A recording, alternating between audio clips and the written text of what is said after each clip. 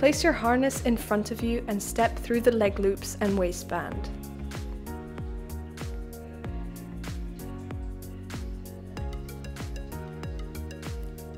Tighten the harness so that it's secure. Make sure the harness isn't twisted. Make sure the waistband sits securely above your waist. Make sure the harness isn't facing backwards. Look for a route to climb with your climbing partner.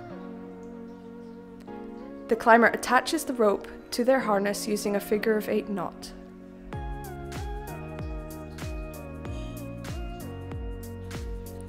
Put the end through both of the tie-in loops and follow the figure-of-8. Make sure you start at the right end of the knot.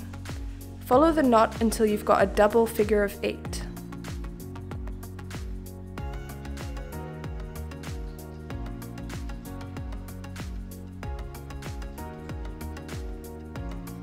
Make sure the rope goes through both of the tie-in loops and not through the belay loop.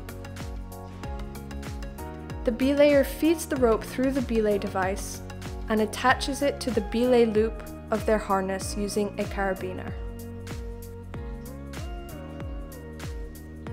Make sure the belay device is set up correctly. Check the carabiner is locked and the rope is facing the right way. Check the carabiner is attached to the belay loop. Before our partners can start climbing, they've got to do a partner check. First check yourself and then your partner for the following. Is the harness put on correctly? Is the figure-of-8 correct? And does it go through both the tie-in loops? Is the belay device set up correctly? And is the carabiner locked? Are we both attached to the same rope? This is an easy mistake to make when in a climbing wall where the ropes are close to each other. When belaying, you can use both a hand-over-hand technique as well as a shuffle technique, but you must always hold the brake rope.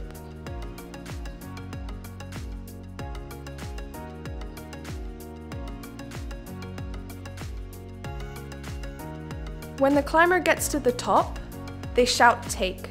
The belayer takes in the rope and lowers the climber.